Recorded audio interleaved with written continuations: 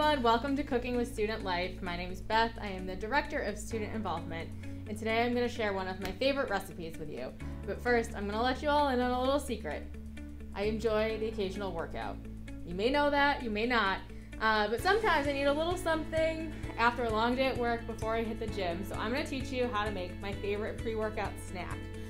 It's basically just an egg and banana, we'll call it a pie. You can make it into muffins. Today we're going to use a pie plate and make it into a pie. So it's super easy. All you need is 3 basic ingredients. Eggs. You'll use 8 eggs, 2 bananas, as much cinnamon as you like. I love cinnamon, so I put a bunch in there. And then once it's all baked, and after I show you how to do that, you can put whatever kind of spread you want on it. So I've got a hazelnut white chocolate that I'm going to use today, but you can use peanut butter, almond butter, any kind of nut butters that you would like to go on top of this. And it's perfect, it's light and fluffy right before you hit your workout. So first things first, we gotta crack 8 eggs into the blender.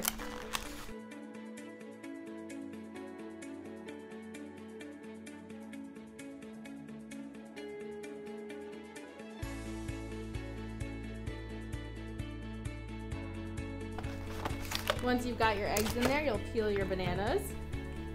I like to break them up so they blend a little bit easier rather than just tossing them all in whole.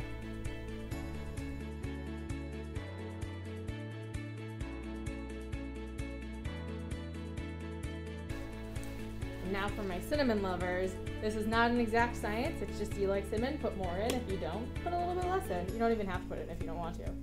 I like a lot of cinnamon in here. It's one of my favorite flavors. So I put a bunch in. And now for a very important step in this whole process, put the cover on the blender. You don't want to forget that. And then you just blend it all up.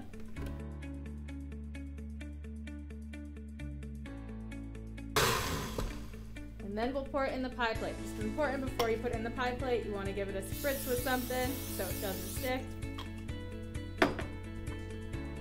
Top off the blender now. Pour it on in. And it's okay if there's air bubbles in there. And then we're going to toss it in the oven or place it gently for about 25 to 30 minutes. Preheated at 350. All right, so after the 25 to 30 minutes, you want to check it, throw on your oven mitts.